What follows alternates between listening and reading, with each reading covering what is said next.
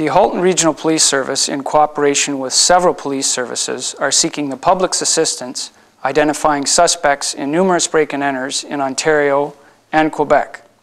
Halton Police are offering a $25,000 reward for information leading to the arrest and conviction of the persons responsible.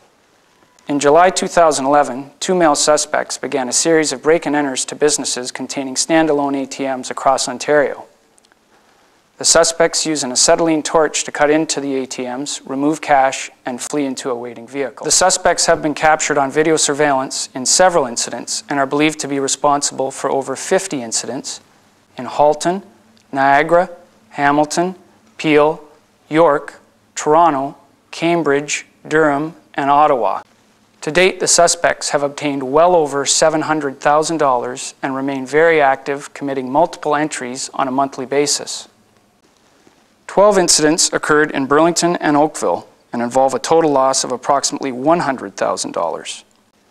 Most incidents have occurred on Thursday, Friday, Saturday, and Sunday during the late evening and early morning.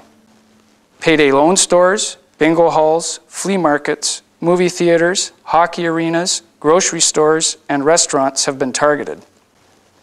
The same suspects are responsible for incidents in the Montreal and Quebec City areas and are extremely mobile. They have committed multiple entries on the same date in neighboring jurisdictions. The suspects are very well organized and consistent in their method of operation, completing some entries in less than 60 seconds.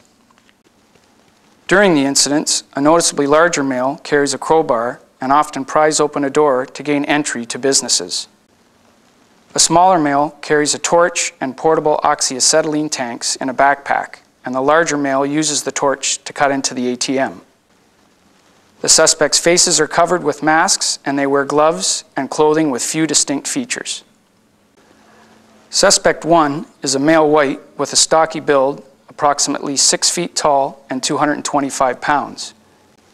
The suspect carries an unknown object on the right side of his waist. Investigators believe the object may hold a two-way radio. Suspect 2 is a male white with a slim build, approximately 5 foot 10 inches tall and 180 pounds. The suspects have used several vehicles, including newer model minivans and SUVs, leading investigators to consider the possibility of rental car use. In November 2011, a dark-colored Nissan Murano with an unknown driver was observed by a witness fleeing an incident in Burlington. The witness observed a chain-link license plate holder on the rear of the vehicle. In September 2012, a dark-color, newer model Chrysler Town & Country minivan was involved in an Oakville incident. Investigators are asking business owners, employees, and citizens to be aware the persons responsible may attend locations prior to committing entries and to contact police if suspicious persons or vehicles are observed. Investigators are asking those involved in the sales and service of portable torch equipment and automated teller machines to contact police if they have any information that could assist in the investigation. Please contact Detective Bob Lester of the Halton Regional Police No. 3 District Criminal Investigations Bureau at 905-825-4747, extension 2335, or Crime Stoppers at 1-800-222-TIPS if you have any information.